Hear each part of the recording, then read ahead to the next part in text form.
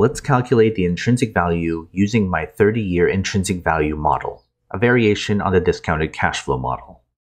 First, we get the stock's earnings per share. This is often reported with the trailing 12-month designation.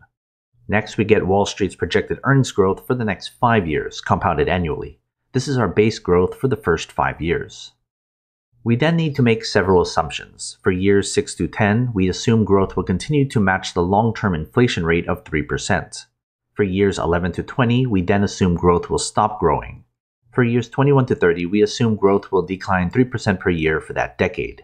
And going forward, we assume growth will decline a further 5% per year until the end of time.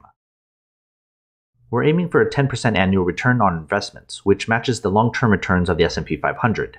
If we want a higher return, the numbers would need to be adjusted, often requiring a much lower stock price relative to its intrinsic value. As we put everything together, we get the stock's intrinsic value, which we can compare with the stock's current price. Relative value tells us if the stock is worth buying right now.